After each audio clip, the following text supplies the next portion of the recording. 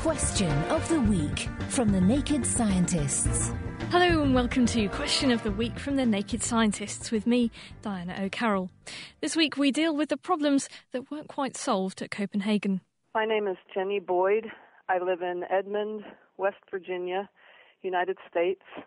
My question is, how is carbon output, carbon emissions measured for various countries, and how accurate are those measurements? How can you measure enormous quantities of something that simply floats away? I'm Greg Marland. I'm at the Environmental Sciences Division, Oak Ridge National Laboratory in the U.S. Actually, I think there's a misconception that CO2 emissions are measured.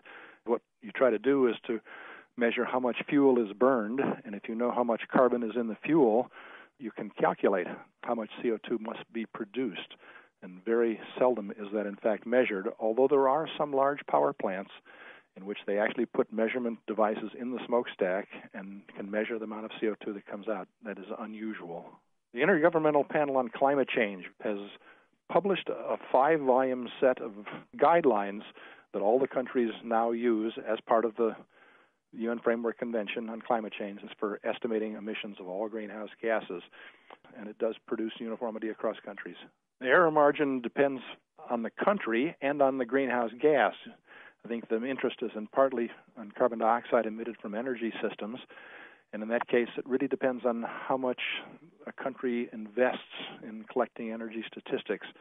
For countries like those in the EU or the US or Japan, my guess is that the error margin is something on the order of plus or minus 5%.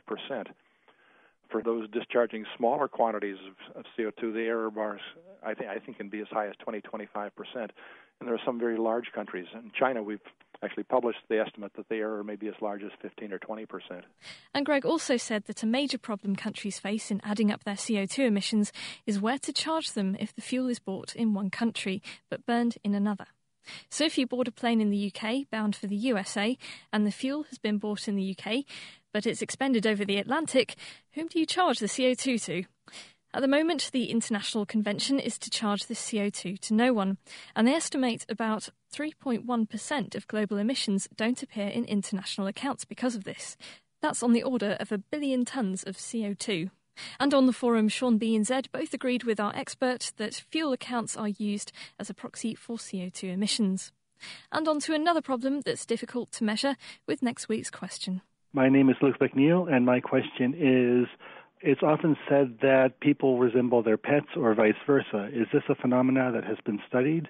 Do people choose pets that resemble them, or is this a matter of us noticing when people do resemble their pets and forgetting when we see people who do not resemble their pets? Do we look like our pets? I've been thinking about getting a ginger dog, actually. Maybe it's so that we're teased equally. Answers to Chris at thenakedscientists.com or on the forum, and that's thenakedscientists.com/forum.